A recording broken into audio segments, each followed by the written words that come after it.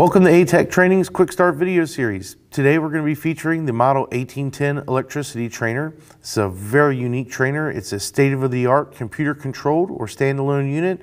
So we're going to go ahead and go over the basic features. So get out your operations manual, get your 1810 trainer ready, and let's get started. You're going to want to go ahead and open your operations manual up to pages 6 and 7. On page 6, you're going to find information about configuration option 1, setting up your 1810 utilizing laptops and the classroom management program. You want to check out the previous video in this series for information about option 1. For this video, we're going to focus on configuration option 2, which is where you'll be utilizing the 1810 trainer along with the keypad, and then you can have the trainers Ethernet together through a hub port and operated by the instructor computer as well to log in all the answers. You can also use configuration option 2 without the Ethernet system, where you're just using the board and the keypad and the written courseware that goes along with it. So let's switch over and let's check out and see what the 1810 board looks like. Once you've selected your appropriate configuration, you're ready to start looking at the parts and pieces on the trainer board. Starting on the left in the middle, you'll notice we've got our battery with our terminals for our positive and negative side, along with a resettable circuit breaker. We have a momentary switch right here. We have a full battery of resistors, including two 120 ohm resistors. Here in the center, you'll see featured a relay, followed over here to the left by a rotary switch. Down here on the bottom, we have 4 different light bulbs, and there's 2 light bulbs of one resistance and 2 light bulbs of a separate resistance value, so that way you can run different series and parallel circuit training activities. We have a multi-pole switch here, followed by a little horn. We have a DC motor and another momentary switch that you can bring your circuits to ground. So this makes up all the parts and pieces. Now let's get a look at what you need to get everything plugged in. Now that you've had a brief overview of all the parts and pieces on the 1810 trainer, let's talk about getting it wired up so that way you can continue forward with your training exercises. The first step is going to be to plug in your 120 volt outlet. So we provide one of these, you're going to plug that into the wall, and then the back of it plugs right into the center of the trainer. The other thing you're going to need to plug in is your provided Cat5 cable. It's going to run from the back of the trainer, and it is labeled on the back where it needs to plug in, and plug it directly into your keypad unit as shown here. And then if you're going to be utilizing the CMP software, you can go ahead and put your other Ethernet cable in right here, and then that's going to go ahead and allow you to have connectivity with the CMP software. For demonstration purposes today, we're not going to hook up to CMP. We're just going to use the standalone keypad so that way you can see and show your students how to enter information. And with that being said, let's get a closer look at our keypad operations. Now that you have everything wired up, let's go ahead and power our unit on by utilizing the toggle switch on the back side. That's your master power switch. If your unit is connected up to the CMP system, the trainer will automatically connect with the CMP master computer, and then it will prompt you to enter a student ID number. If it's not connected, as pictured here, you'll see it'll jump right into standalone mode, and then you're going to be asked to enter a circuit number. So when your students are utilizing the 1810 trainer without the computer-based instruction, you will be using provided courseware that's going to walk the students through certain activities, and at the end of that activity, it will prompt them with a circuit number to input. So for today, we're just going to punch in circuit 1, and then to move forward, you always hit the pound key. And then from here, you're going to get several different modes of operation. Mode number 1 is troubleshooting. Mode number 2 is for testing, and mode number 3 is for instructor only. Detailed instructions for all of these different modes of operation are available in the operations manual provided with this trainer. For today's video, we're just going to look over troubleshooting. So we're going to go ahead and press number 1 and then pound. And then that's going to go ahead and insert our fault.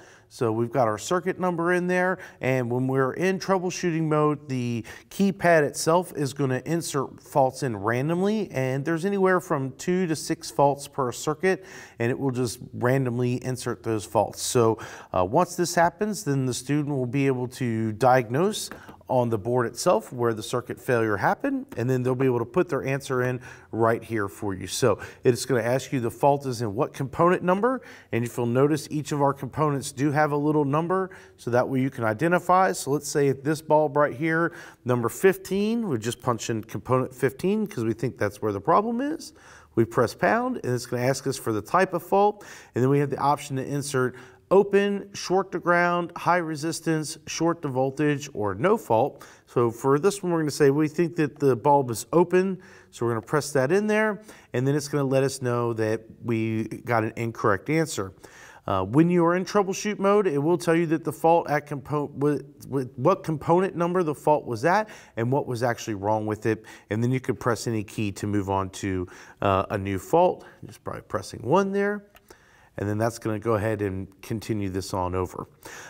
So your students will be able to go through each fault that's assigned to the student activity, which is in the courseware provided, and you could print that off or provide that through your LMS and PDF format or as a Word document. We're going to make all those files available for you when you purchase this equipment. So now we know how the keypad works. Let's set up a circuit and see what the faults look like.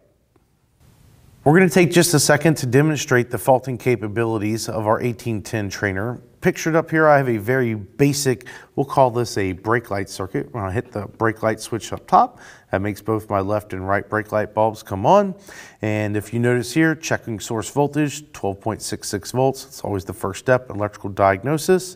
I'm going to slide my keypad in here. I've got my fault set up. We're going to insert in fault 6, press that pound key. That's going to go ahead and get that faulted inserted for us. It says fault inserted.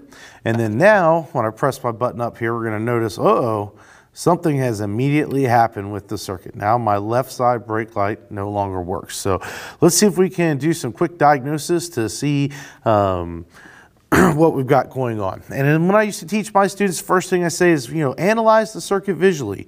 So we know that this entire branch here appears to be working okay. So I don't really need to check for source voltage right here because I know I have it because this light bulb is working just fine. If we want to verify that though, we can go right there. I've got 12.8 volts when the switch is closed. There it is. Show it one more time, 12.18. So now let's take a look over here and let's see how much we're getting out of this to this bulb. Well, I'm getting the same source voltage right here, so that's a good sign. That tells me that the integrity of this wire is okay. Let's look on the ground side and see what I have there. I've got about 0.13 volts left on the ground side, so that's actually pretty good. Appears we're dropping a lot of voltage there. Let's see if there's something wrong with this bulb itself. So I'm going to just disconnect my circuit here. I'm going to isolate it out so that way I can take a quick resistance measurement. Make sure I change my meter over to resistance. I'm going to pull this lead out here. I'll put our positive lead on the top side of the light bulb. Negative lead down here on the bottom side of the light bulb. Let's see how much resistance we have here. Oh, I got 125 ohms of resistance across that light bulb. So I feel like we're pretty much on track here to say that there's high resistance in this connector for this light bulb. So let me plug this back in real quick. We'll check one more time to make sure, yep, that's still not working there. All right, so now we're going to put our answer into our keypad here. It's going to say fault is in what component? Looks like we're in component 12. I'm going to press the pound key. And then what type of fault? I found high resistance there in component 12. I'm going to press 3 in there. And then it says answer recorded and form instructor. So I had to set this thing up in test mode, and if you were utilizing this to challenge your students, at this point they would raise their hand and have their instructor come over where he will input a key code in there, and that will tell the instructor what the student answered and whether that answer was right or wrong for the circuit and the fault that was entered previously. So now that you had a chance to check out how the faulting system works, we're going to go back off our overhead here and wrap this video up. Thanks again for watching today's quick start video on the Model 1810 electricity trainer for configuration number 2, where we're utilizing the keypad instead of the laptop with computer-based instruction. If you've enjoyed today's video and would like more training, you can always come here to ATEC Training in Walton, Kentucky. Just go to our website, atectraining.com, click on the link at the top that says training, and see our future dates. Please be sure to also check out our other social media pages on Facebook and LinkedIn, and we'll catch you next time.